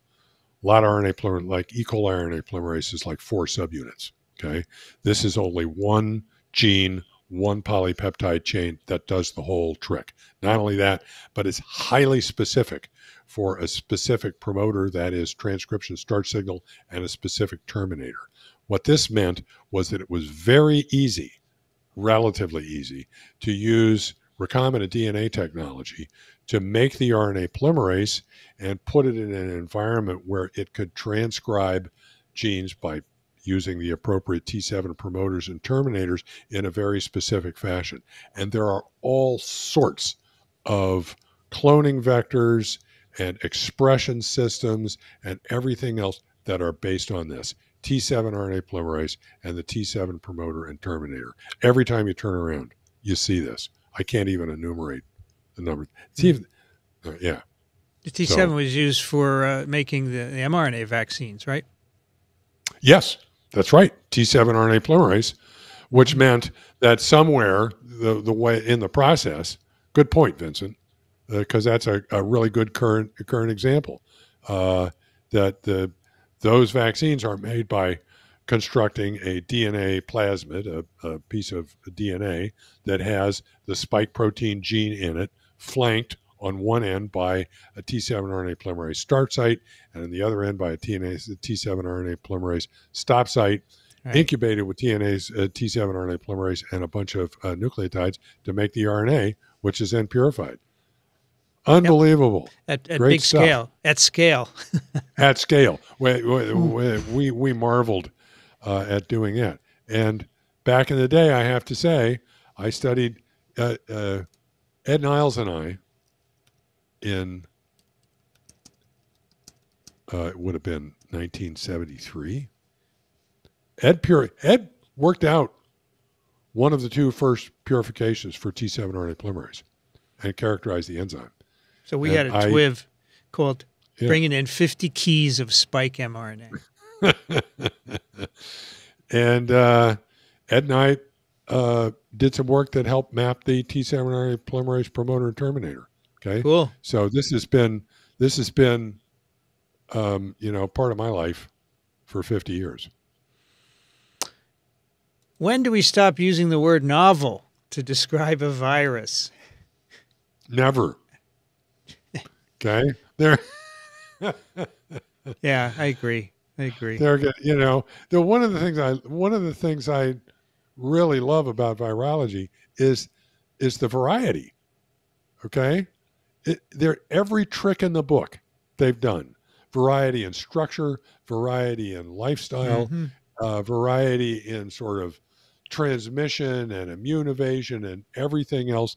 And it's not just all this happened, it's happening. Okay.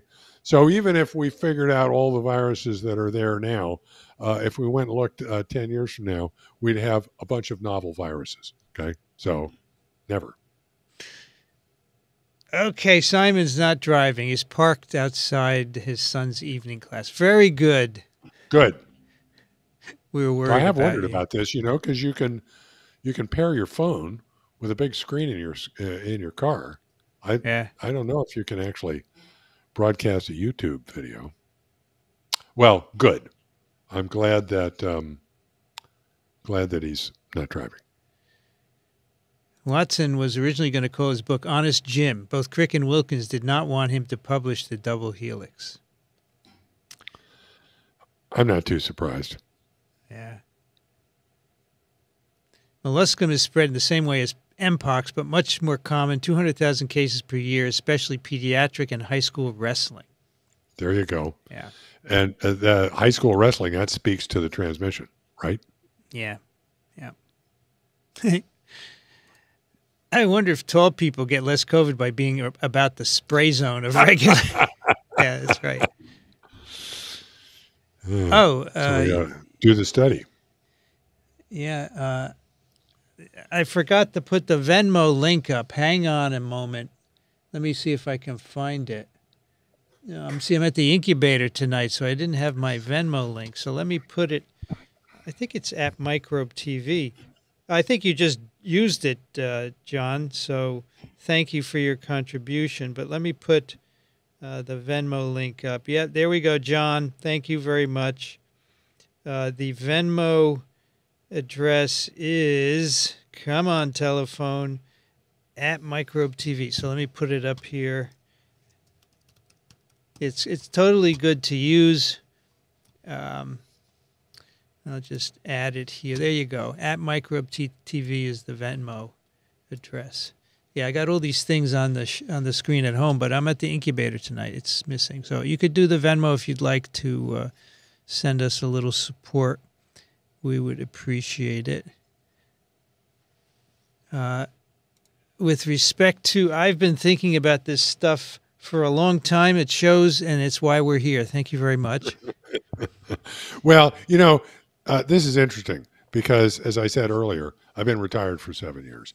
And I was concerned when I retired. Well, not really concerned because I was retiring. I figured I was out of here. Okay. And I figured that my utility would drop off real fast since, TWiV is about the only virology or science, that's a little bit more, but it's about the only virology I do on a regular basis anymore. And so I figured, and you know, I don't know nearly as much stuff as Vincent, who's active in it, and I'm certainly not current. But there's a fundamental background. What I've discovered is the fundamental background and the training in critical thinking that never goes away, and it's always useful. So I can still hold a reasonable conversation, and I'm glad of that. Rich, are you not? Why are you not worried about COVID now? Not wearing a mask in crowded places? Is it because of the current antivirals or something else? Please explain so I can better understand. It's because I'm, you know, maybe I'm reckless, but I don't think so. I think that the levels of circulation of virus are pretty low. I think that I am vaccinated as much as I can possibly be. And I think there is Paxlovid and good medical care out there. So I think the likelihood that I would get seriously ill or die is really small. And it's small enough so that I'm ready to get on with my life. Okay. That's the way I look at it. I'm just, how can I explain it? I'm just not, based on what I know, I'm not concerned anymore. And in fact, most of the people I know who, have the same kind of background, feel the same way. I mean, Vincent, where are you at in this? I don't wear a mask. Anymore? I have 3 vaccine doses. I got COVID. I feel that I have good immunity. I'm healthy. I don't have any comorbidities, even though I'm 70. I feel that when I got COVID, I took Paxlovid last year, and the next day the symptoms were gone. So that's what I would do again. And I think wearing a mask it's inhibitory in some ways. You can't see people's faces. I can't hear them speaking as well. So I'd rather not if I don't have to. And there are no more mask mandates around here.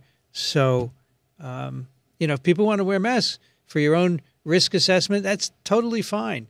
Yeah. But Rich and I, for these reasons, are not wearing them. No. I took a plane ride not too long ago where I had a cold and I wore a mask out of respect for the people that I was sitting next to. Okay. Yeah. And it's interesting. That's I was thinking about this. Yeah. I was thinking about this recently. The whole mask thing. You never would have seen people wearing masks before all this happened, but I think it's going to become a regular part of the culture where a certain fraction of the population is going to use masks to prevent spread of whatever they've got under the appropriate circumstances. A non-medical pro question. I heard on mass media that the bivalent booster is not very effective. My grandma took the 4th. Will she become more protected by taking the 5th? I mean, it's just Daniel has talked about these results on his clinical update that it doesn't seem that the bivalent is providing any additional protection over what you already have if you have 3 doses or maybe 4 doses. I don't think a 5th is going to particularly help. Now, if your grandma is in a risk age, I think the best thing to do would be to get ready with Paxlovid, right, or remdesivir if you can't take Paxlovid. That's what Daniel would say. I'm just channeling him because I don't want to give medical advice. Did I get together with Vivian Morrison at Tulane? I did not. No, we couldn't do it. It's too bad, unfortunately. Let's see. We are wrapping down. We got 12 minutes left. Oh, look at this. With a study showing IgG4 antibodies contribute to reinfections,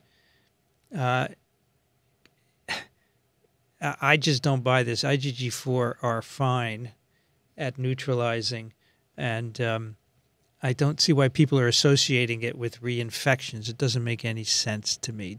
Going to go over this tomorrow on, this is the story that the mRNA vaccines induce class switching, Rich. Right. To IgG4, which is being perceived as an issue, but as far as I know, they are neutralizing as well as any other antibodies, right? Sounds like I'm going to have to listen to this episode you're doing tomorrow. Where are you going to be going? You somewhere? I'm going to go sing. Good. There's a Barbershop Harmony Society district convention in Dallas. I'm going to go sing, and then I'm going to come back and sing. And I sang this afternoon. Wow. A lot of singing. Could a persistent spike be recent asymptomatic infection? I suppose it could. Yeah, that's a good explanation for it. I don't know how often they're seeing it, though. So that would be a little suspect. Thank you, Gabriel. So this is the... Sorry, go ahead. Oh, wow. That's Mexican. It's still good. This is the other thing. For all I know, I actually have had COVID. Right? Yeah, you could have had an asymptomatic infection. I could have had an asymptomatic infection. Yeah. And as Daniel helped me discover, and as we've discussed, a lot of people who've been vaccinated and have confirmed, PCR confirmed cases of COVID subsequently don't test positive for anti-N antibodies. Okay. So you could even do potentially serology on me, and it might look like I've never been infected when in fact I have. Yeah. Okay. So I don't even know that I haven't been infected. Matter of fact, I'll bet you I have. How about that? Maybe. What's the name of the most common virus that causes symptoms? Or should I ask ChatGPT? Well, I would say it's rhinoviruses. They infect hundreds of millions of people globally. I don't know what ChatGPT would say, but why don't you check it out? Go for it. I don't want to interrupt my my questioning here. That's really funny. All right, now a lot of people are saying when you said you didn't have COVID, they're saying, "Oh, I don't think I had it either."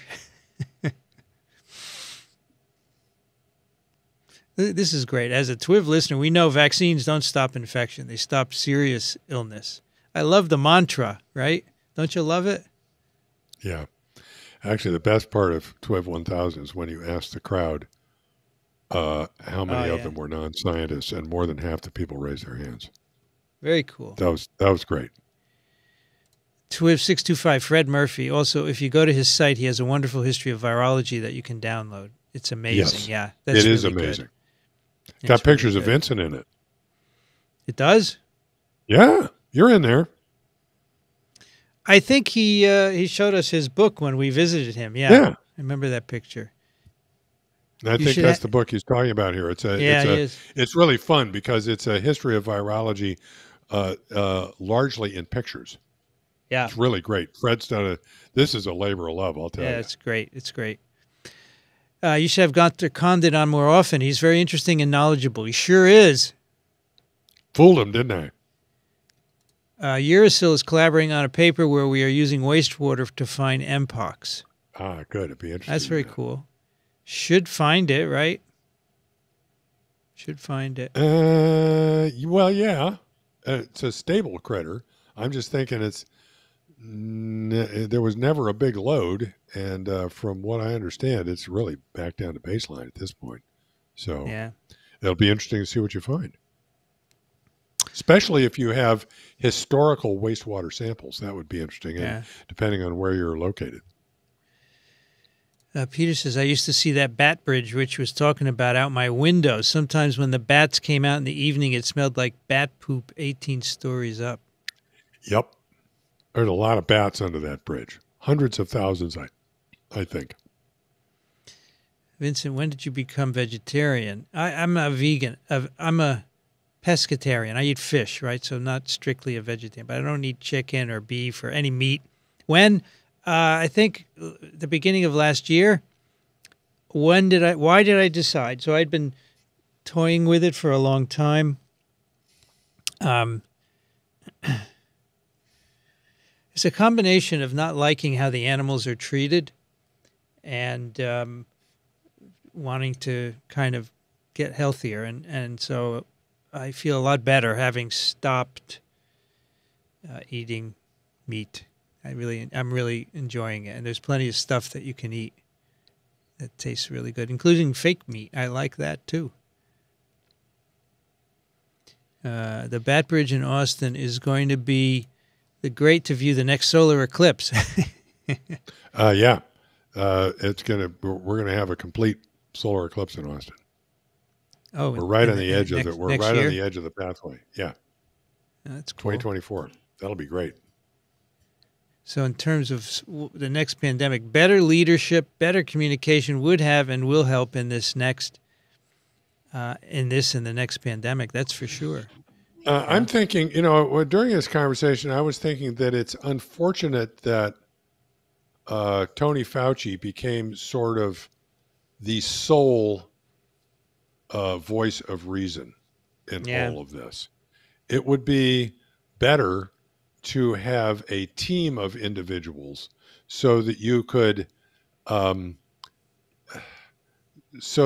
see people reinforcing each other, okay, or maybe even disagreeing with each other a little bit, doing the science live in front of the public. And there's probably too much concern in the health agencies about giving an airtight, consistent story, and that winds up getting you in trouble because there is no such thing. It would, in a way, be better to have, several individuals, okay, who communicated stuff so that the attention wasn't so focused on one individual, and have maybe a little bit of variety a little bit of nuance. Yeah. Okay. Yeah. In the discussion, and that itself could help people. Are you listening out there, Congress? Here's an idea for you. TWiV is my trusted source without a doubt. Wished MSM could have a weekly dose mainstream media of your team. Love your values and honesty, whether we like the answer or not. Thank you very much. It's kind of you. Let's see here in these last few minutes. This is a good one. Science is a method and methodology. It isn't a huge dusty tome to which we get access periodically. That's really good. I like that. Yep. I like that. It's alive. It is alive.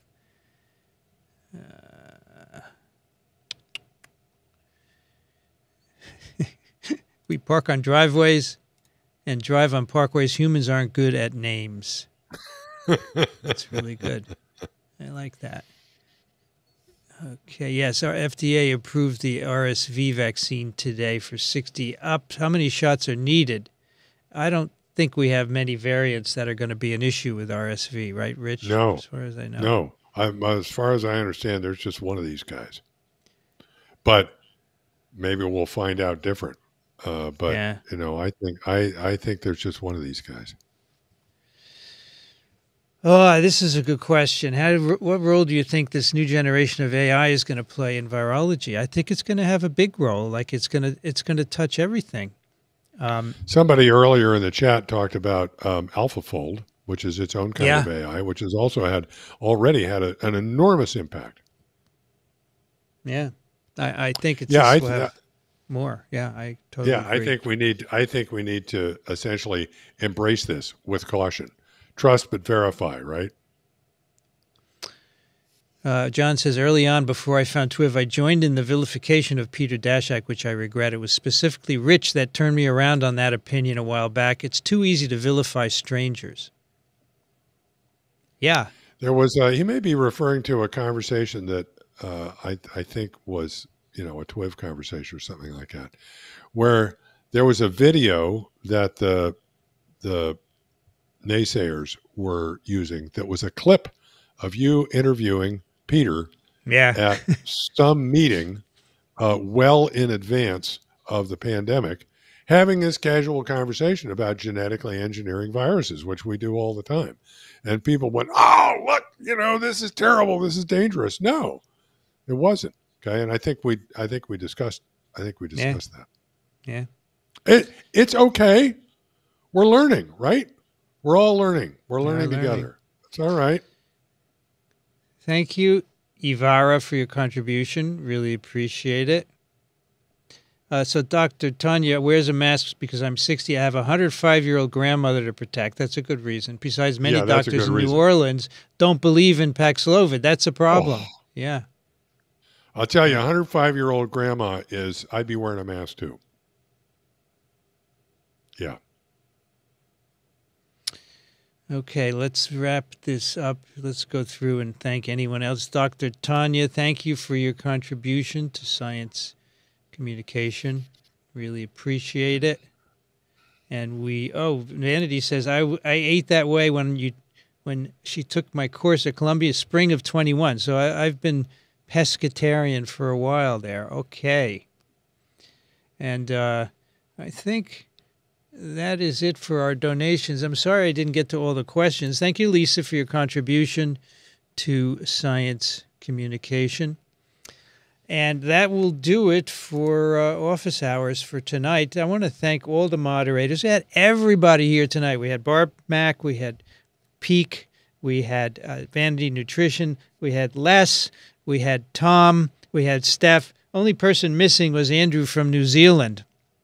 Thanks all of you for doing this. Thanks everybody for coming with great questions. Come back next week. Let's see, what are we going to have next week? We're going to have office hours again, and maybe I could cajole someone else to join me. But 8 p.m. Eastern next Wednesday.